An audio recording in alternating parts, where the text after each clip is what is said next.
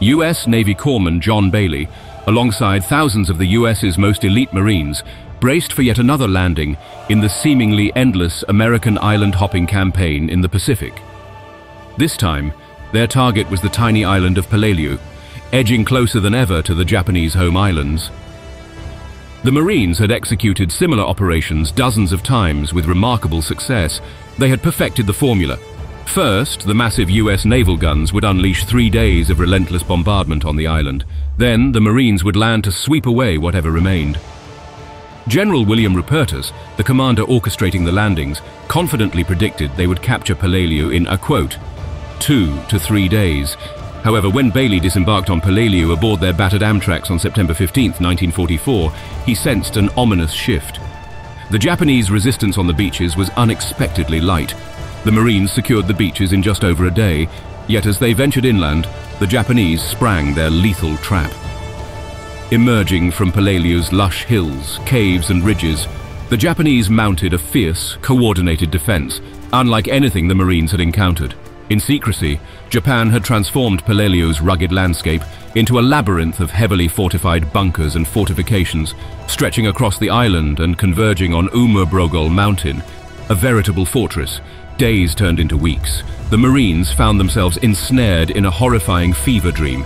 They fought for every inch, delving into Japanese-infested caves and ridges where they faced entrapment, isolation and ambushes, with only muzzle flashes piercing the darkness. Casualties mounted at an unprecedented rate from enemy fire, as well as illness, dehydration, and starvation. As ammunition dwindled in the labyrinthine ridges and hills of Peleliu, the Marines resorted to hand-to-hand combat against relentless waves of Japanese soldiers. This was the conflict John Bailey would label, quote, the horror of all battles, and history would remember as the most brutal battle ever faced by the US Marines. By late February 1944, the tides of war in the Pacific were unmistakably turning. In a relentless advance, Allied forces had successfully captured the Marshall Islands, setting their sights next on the Marianas. It was on June 15th that a massive force of 20,000 US troops descended upon Saipan. The battle for Saipan was ferocious. In a display of tenacious resistance, the Japanese fought with unwavering determination. However, their efforts could not withstand the Allied onslaught. By July 9th, Saipan was firmly in Allied hands, a significant victory swiftly followed by the capture of the neighboring islands of Tinian and Guam by late August. Each passing day, Japan's defensive perimeter, their so-called absolute national defense zone, was being eroded. The rapid loss of ground sent ripples of desperation through the Japanese command. The situation grew increasingly dire, leading to a grim shift in tactics, embracing suicide attacks as a desperate measure against the Allied forces, whose traditional military superiority was overwhelming.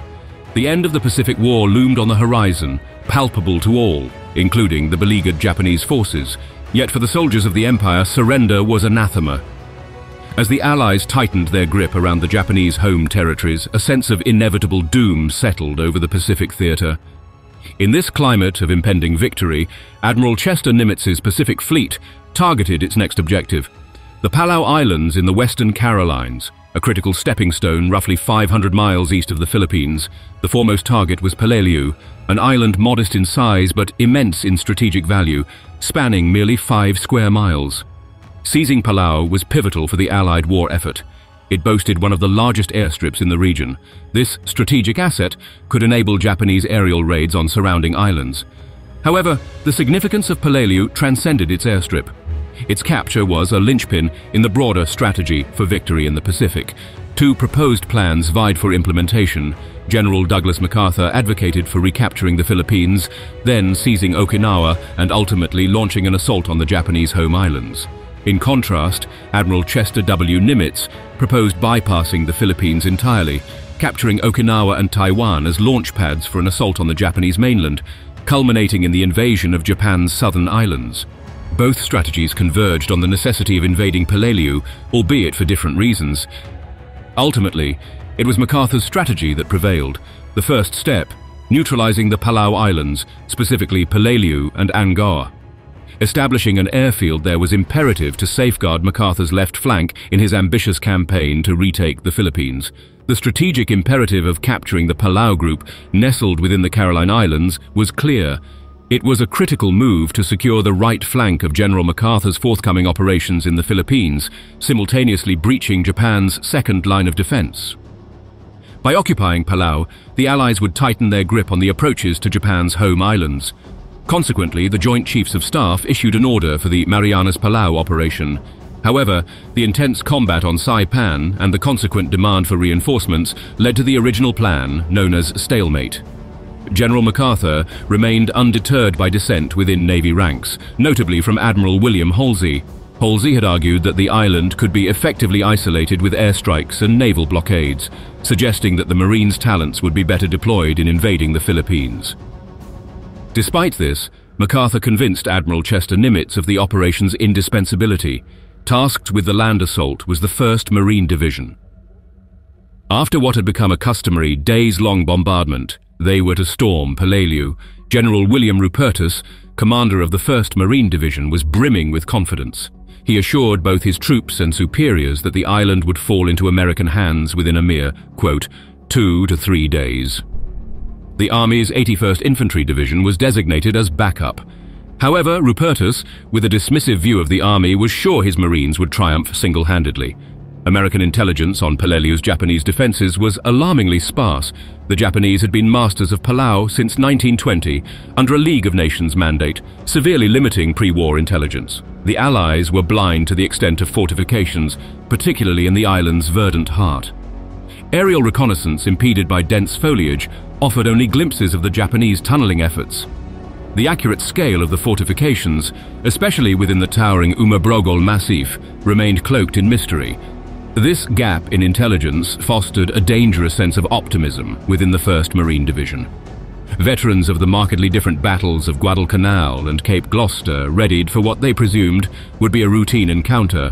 Unbeknownst to them, they stood on the precipice of an ordeal so harrowing it would later be likened to the closest thing to hell on earth. In 1944, Peleliu was a daunting stronghold under the command of Colonel Kunio Nakagawa, leader of the 10,000-strong 14th Infantry Division of the Imperial Japanese Army. The island had undergone months of systematic fortification, transforming it into a bastion bristling with 81mm and 150mm mortars and 20mm anti-aircraft cannons. This vast arsenal was further bolstered by light tanks and anti-aircraft units. The Japanese military re-evaluated their defense tactics after crushing defeats in the Solomons, Gilbert's, Marshalls and Marianas Islands. Abandoning their prior strategy of halting Allied forces on the beaches with overwhelming banzai charges, a tactic perilously vulnerable to naval gunfire, they shifted to a more insidious approach. The revised strategy involved mounting their primary defenses further inland, with only a limited number of troops near the shore. This tactic aimed to lure the Allies into a maelstrom of sustained, ferocious resistance. Colonel Nakagawa ingeniously leveraged Peleliu's rugged landscape, transforming its extensive cave systems into an elaborate network of bunkers and fortifications. This honeycomb system of interconnected caves, reinforced with steel doors and angled entrances to thwart grenade and flamethrower attacks, turned the island's natural terrain into a colossal fortress. Rather than contesting the beaches, the Japanese planned to cede this territory to the Marines. Once ashore, the Marines would find themselves ensnared in a relentless onslaught from hidden bunkers, tanks, infantry, and hundreds of mortars and guns strategically positioned within the caves.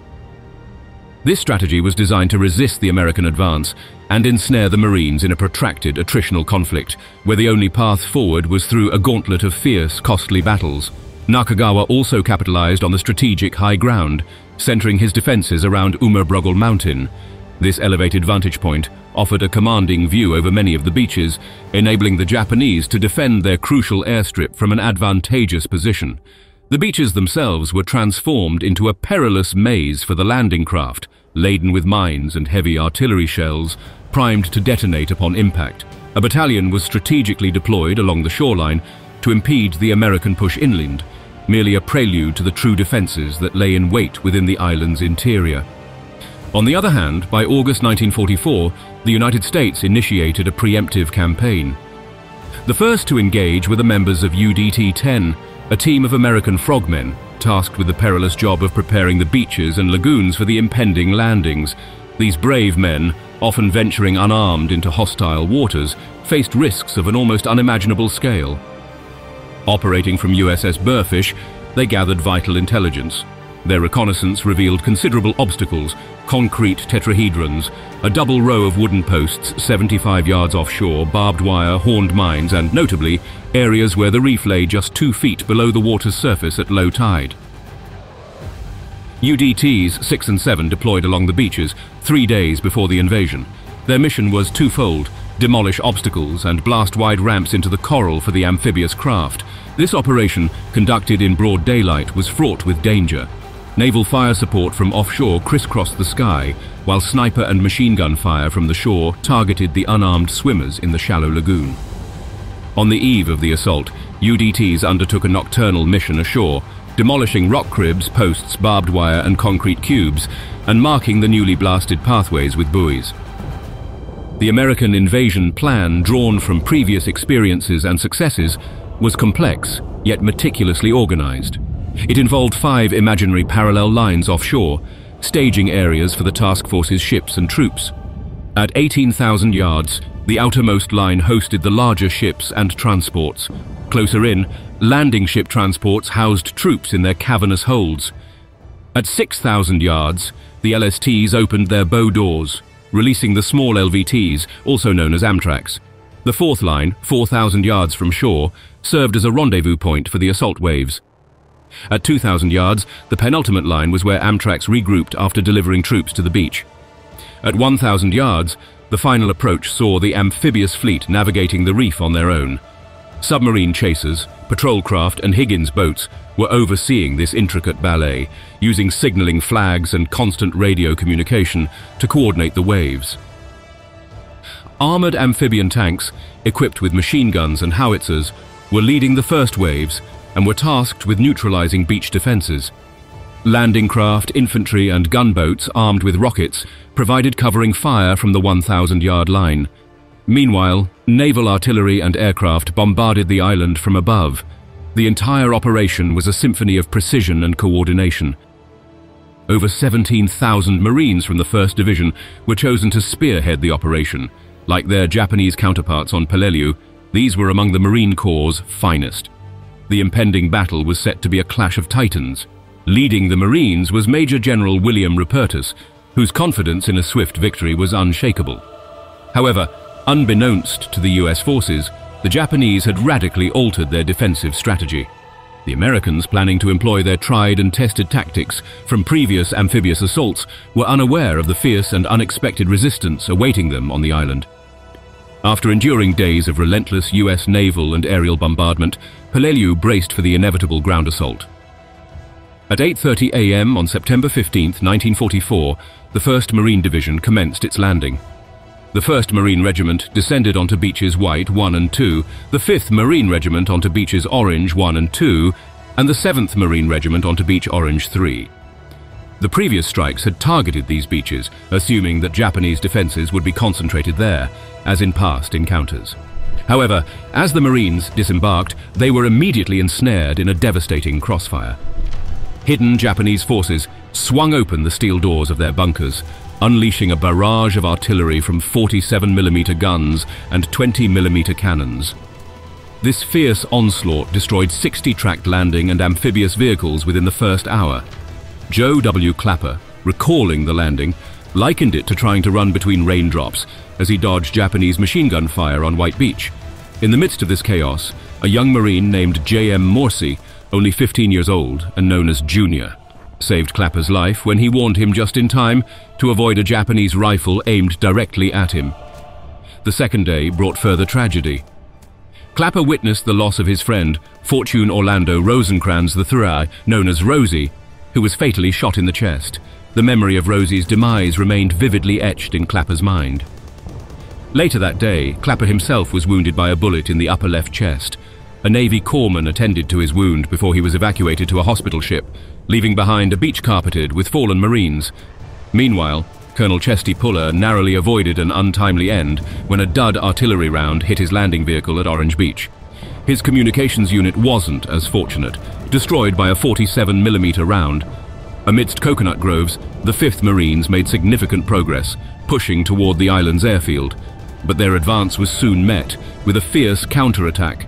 Nakagawa's armored tank company surged across the airfield, desperate to repel the Marine advance. The battle escalated as the Americans retaliated, their firepower amplified by tanks, howitzers, naval guns, and dive bombers. This concerted effort swiftly overwhelmed the Japanese counterattack. As dusk fell, the Americans had secured most of the beaches, but their hold extended little beyond that. The cost was steep: 200 Marines killed and 900 wounded. Despite these losses, Major General William Rupertus maintained his confidence, convinced that the Japanese defenses would soon collapse under the relentless American assault. On the second day of battle, the 5th Marines made a concerted push to seize the airfield, advancing towards the eastern shore of Peleliu. Their progress, however, was met with relentless artillery fire raining down from the highlands to the north, inflicting numerous casualties. The Japanese forces were not the sole source of the Marines' suffering. The scorching heat, with temperatures soaring above 115 degrees Fahrenheit, exacted a brutal toll. Many soldiers succumbed to heat exhaustion in their strenuous efforts to overpower the entrenched Japanese positions. Compounding the hardship, the Marines' water supply, contaminated from being stored in oil drums, became a source of illness, further escalating the casualty count. U.S. Navy Corpsman John Bailey, serving under the command of the legendary Marine Colonel Lewis Burwell Chesty Puller in the 1st Marine Regiment, vividly recalled their relentless conditions. The pre-landing bombardment, coupled with ongoing combat, had obliterated most of the trees and foliage that might have offered some respite in shade and cover. Under the unrelenting sun, sunburn and blisters were rampant. The hot, humid climate was so severe that some men's eyes swelled shut. The landscape, littered with sharp coral, presented its own deadly hazard. Flying shards of coral, propelled through the air by bomb and artillery barrages, claimed additional lives. Beyond his duties with the Marines, Bailey also worked with the Graves Registration Service units. His task involved the grim work of finding, identifying, and burying fallen Marines in a temporary cemetery on the island. For Bailey, ensuring the identification of their comrades was a matter of profound importance, a solemn duty to the families who deserved to know the fate of their loved ones. The intensity and constancy of the fighting meant that they could not begin retrieving fallen Marines until 3 to 4 days after the battle commenced. In Peleliu's punishing climate, the relentless heat rendered many unrecoverable within just 2 days. The Battle of Peleliu was marked not only by fierce combat, but also by a pervasive, inescapable stench. The decaying American and Japanese soldiers, compounded by the island being used as, in John Bailey's word, quote, "one big toilet," created an odor so overpowering that Marine pilots claimed they could smell the island while flying overhead. Bailey, deeply affected by the brutality and relentless hardship of the conflict, would go on to describe the Battle of Peleliu as, quote, "the horror of all battles." Despite the overwhelming adversity, the Marines succeeded in capturing the airfield within the first week. Yet this victory was not without its cost, as they faced incessant attacks from Japanese forces entrenched in the island's central mountains. Remarkably, American morale remained high amidst the casualties and setbacks. To the Marines, the capture of Peleliu seemed yet another stride in the long island-hopping campaign inching towards its inevitable conclusion. Utilizing the newly captured airfield to their advantage, the Marines launched aerial strikes across the island. Napalm was dropped into cave entrances, and the jungle was cleared to expose Japanese hiding spots. Marine F-4U Corsair fighter planes conducted close air support missions with such proximity to the ground action that pilots often didn't bother to retract their landing gear. Sorties were swift and intense, some completed in a mere 30 minutes from takeoff to landing. With the strategic airbase under their control, the Marines now faced the Herculean task of rooting out the entrenched Japanese forces. This meant storming every tunnel, bunker and ridge, a relentless endeavor as the Japanese continued to mount fierce counteroffensives against the airfield daily. The US Marines, navigating the treacherous terrain of Peleliu, faced staggering casualties as they inched through the island's ridges and caves.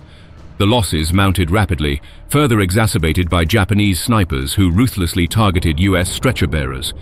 These snipers operated under a chilling rationale. Incapacitating the bearers would force more Marines to venture into harm's way for their rescue. Nightfall brought no respite as Japanese soldiers infiltrated American lines to launch surprise assaults on the Marines in their fighting holes. Adapting to this nocturnal threat, the US forces constructed two-man fighting holes, enabling one Marine to sleep while the other stood guard. Amidst this relentless warfare, a particularly brutal encounter unfolded on a ridge that would be grimly christened Bloody Nose. For over 6 days, the 1st Battalion, 1st Marines, led by Major Raymond Davis, engaged in a desperate struggle to overrun a hill occupied by Japanese forces. The regimental battle history starkly recounts, quote, "Mortar and artillery fire began cutting our exposed front lines to ribbons under perfect observation. The 1st Battalion absorbed terrific punishment. As quickly as possible, the assault units were reformed to storm the Japanese out of their emplacements on the bluffs." In a tactical move, Davis summoned M4 Sherman tanks to unleash point-blank fire into cave openings, while his riflemen advanced inch by inch. The ascent was a nightmarish ordeal, as historian George Macmillan described, quote, "The pockmarked surface offered no secure footing, even in the few level places. It was impossible to dig in. The jagged rocks slashed their shoes and clothes, and tore their bodies every time they hit the deck for safety." By the afternoon, C Company on the left flank of 1-1 had secured Hill 150 and part of Hill 180. Simultaneously, a company in the center took control of Hill 160. However, these strategic gains were won at a devastating price. 250 casualties, a company commander lamented, quote, "We're up here, but we're knee-deep in Purple Hearts." The brutal contest yielded 35 captured caves, but at an unimaginable human cost, Captain Everett Pope's C Company faced a daunting mission: to seize Hill 100. Capturing this crucial terrain would enable the Marines to launch an attack on Bloody Nose Ridge from the rear. Pope, with just 90 men remaining, led a daring infiltration deep into the ridges. After a full day of intense combat, they reached what Pope believed was the summit, only to find it was another ridge heavily defended by Japanese soldiers. Outnumbered and isolated, Captain Pope established a small defensive position. Throughout the night, this outpost endured relentless assaults from the Japanese. As their ammunition dwindled, the Marines resorted to desperate measures, fighting with knives' fists, and even hurling coral rocks and empty ammunition boxes at their attackers. Major Raymond Davis recalled that harrowing night, quote, "As twilight fell, the Marines took any cover they could among the jumbled rocks. The Japanese went for Pope's men after dark, and they kept coming. 2 Japanese suddenly materialized near the position defended by Lieutenant Francis Burke and Sergeant James P. McAlarnis. One of the Japanese ran a bayonet into Burke's leg. Burke tore into his attacker, beating him senseless with his fists. McAlarnis, meanwhile, went to work on the 2nd Japanese with his rifle butt. As dawn broke, C Company was on the brink of collapse, with only about a dozen men remaining and ammunition nearly exhausted. In the midst of the last Japanese assault, Pope received orders to withdraw. Those who could scrambled down the slope in a desperate retreat. Of the company, only 9 men descended safely. Among the wounded was Captain Pope himself, his legs riddled with shrapnel. The valiant stand of C Company marked the end of major operations for Davis's command. On D+7, the battered battalion was pulled back into reserve, having endured a staggering 71% casualty rate. For his extraordinary courage and leadership, Captain Pope would later be awarded the Medal of Honor. The labyrinthine network of ridges and caves sprawling across Peleliu morphed into a deadly quagmire for the Marines as they struggled to ascend the heights of Umurbrogel Mountain. The operation, optimistically estimated to last merely 3 days, soon stretched into weeks, then months. The anticipated swift victory unraveled into a protracted, grueling campaign. The toll on the 1st Marine Division was catastrophic. The unit was so severely depleted that it remained sidelined until the invasion of Okinawa on April 1st, 1945. During its harrowing month on Peleliu, the division suffered over 6,500 casualties. The 81st Infantry Division, joining the fray, also paid a heavy price, enduring up to 3,300 losses. While the American forces bore a heavy burden, the Japanese defenders suffered even more devastating losses. Over 14,000 men were lost, with nearly 10,000 on Peleliu alone and the remainder on nearby islands. The Imperial soldiers, under Colonel Kunio Nakagawa's command, fought with unyielding ferocity. Nakagawa himself remained until all hope was extinguished, ultimately choosing to end his life through seppuku. The tenacity of the Japanese resistance was epitomized by a lone lieutenant who continued guerrilla operations on the island until 1947, 2 years after the war's end. It required a retired Japanese commander to finally persuade him that the war was over and it was time to return home. The hellish ordeal of Peleliu, marked by its unprecedented casualty toll and the brutal, horrific conditions endured by the Marines, later ignited severe criticism of the Allied military leadership. General Douglas MacArthur, who had vigorously championed the campaign, and Major General William Rupertus, who had confidently predicted a swift victory within 3 days, faced particular scrutiny. In the aftermath of the Battle of Peleliu, Major Raymond Davis, who emerged as a hero and was awarded the Navy Cross for his extraordinary heroism, voiced a poignant critique of the strategy employed. He reflected, quote, "We could have saved a lot of lives by not trying to take the whole island. After we secured the airfield, we should have pulled back, got into a siege stage, got our guns up, and just pounded the place." The battle stirred controversy within the United States, not only due to the enormous casualties, but also because of a growing realization that Peleliu may have held little strategic value. Further analysis suggested that the Japanese forces on the island were ill-equipped to disrupt US operations in the Philippines. Additionally, the captured airfield played no significant role in the Philippines invasion. Instead, the Ulithi Atoll in the Caroline Islands served as the staging base for the invasion of Okinawa. Limited media coverage of the battle somewhat mitigated the potential for scandal. Part of this was due to Rupertus's initial prediction of a swift 3-day victory, which attracted only a handful of reporters. Moreover, the battle was overshadowed by the Allies' concurrent advances towards Germany in Europe. This convergence of factors meant that one of the most brutal engagements faced by the Marines during World War II remained largely out of the public eye for many years. The hidden nature of the conflict, with much of the brutal fighting unfolding in the island's cave systems, led to another tragic consequence. Many US servicemen who lost their lives in these caves were never recovered. To this day, over 2,600 troops remain unaccounted for. Recent initiatives have been undertaken to reopen some of the sealed caves in an effort to recover and honor those who sacrificed their lives in what stands as one of the most harrowing battles in human history.